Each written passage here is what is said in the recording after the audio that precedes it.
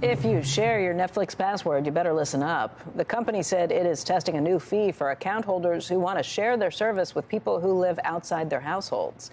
2 new test features are rolling out in Chile, Costa Rica, and Peru.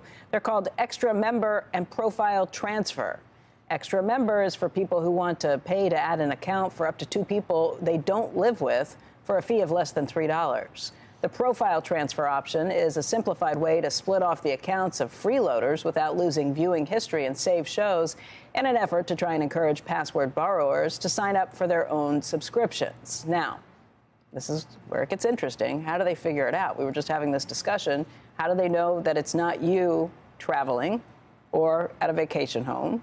Or, like, if you're a college kid, I guess you have to pay for the college kid if they're away 7 months?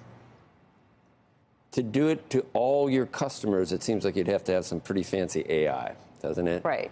Would you have to know, okay, that's a college town, it's probably not. I mean, how could you? Or they're there a lot, maybe it's a vacation home, but what if you go to your, You need to know a lot about your customer.